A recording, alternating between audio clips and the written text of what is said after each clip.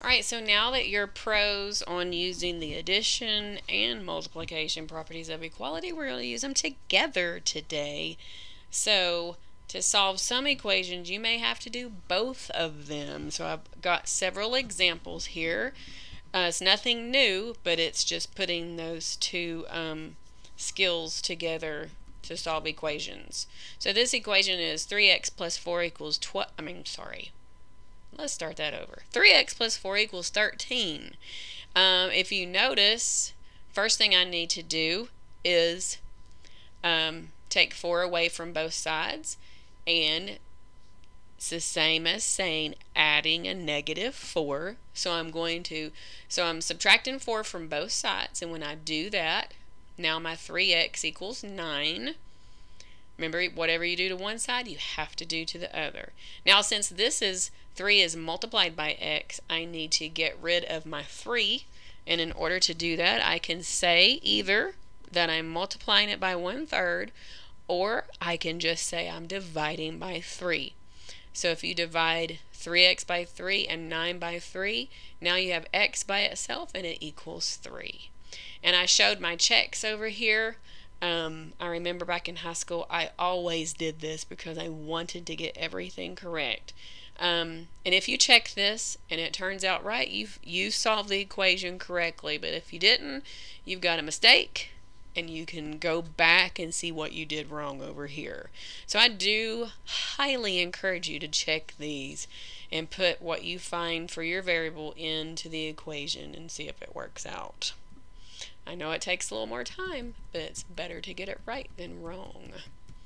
Now, I have not checked the rest of these because I do know they are correct, just because I'm me. But you should probably check them when you do your own work. Alright, I've got number 2. I've got negative 5x plus 6 equals 16.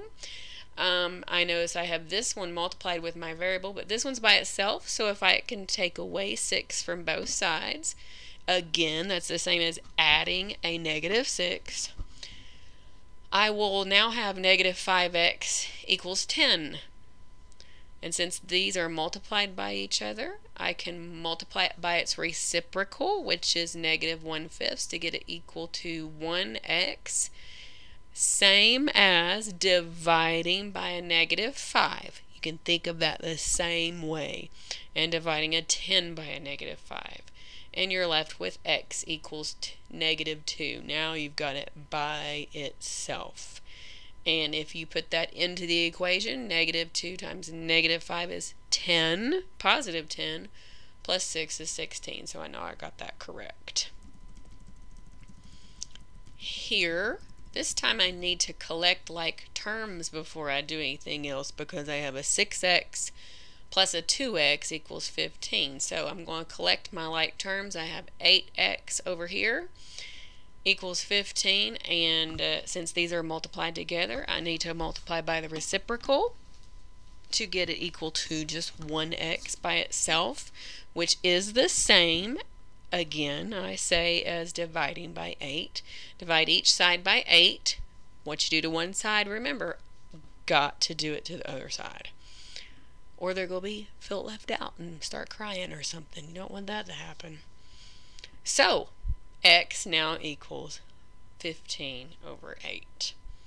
So that is our answer to number 3. Number 4, we have, it's a little bit longer here. Golly, it's really long. I need to scroll back up. So we've got a 2 times 2y plus 3, all that in parentheses, equals 14. So notice I'm going to have to distribute first before I do anything else. So I'm going to distribute my 2 across. So I have 4y plus 2 times 3 is 6 equals 14. These are multiplied together, but my 6 is by itself, so I can add a negative 6 to each side, which is the same as saying take away 6. So now 4y equals 8. Since these are multiplied now, I'm going to multiply by the reciprocal, which is 1/4. Or the same as dividing by 4. It's equal to the same thing. Divide both sides by 4, and so y equals 2. I could do a quick check on that one. 2 times 2 is 4, plus 3 is 7. 7 times 2 is 14. So I got that one correct. So that was our next to last problem. We've got one more. This one we have to do a little bit more. When you look at the original problem right up here, you notice this is being multiplied by all this in parentheses. So I need to distribute it first. So I end up with 12x minus 8. Here's where we got to make sure we get the correct signage in front of all of our numbers. Plus 12x equals 40. Now I've got some like terms I need to put together. So I need to collect those together. So now I have 24x take away 8 equals 40.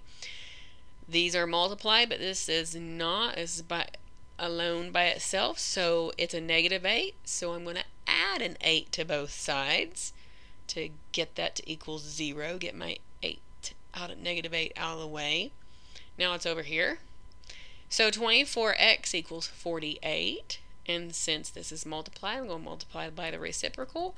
Or if you would like to say, divide by 24. You can say it both ways. This way will just help you when you're dealing with fractions up in here. It will help you see what you need to do. So when you divide by 24, x equals 2. So we had a little bit more to do in this problem, and sometimes you will.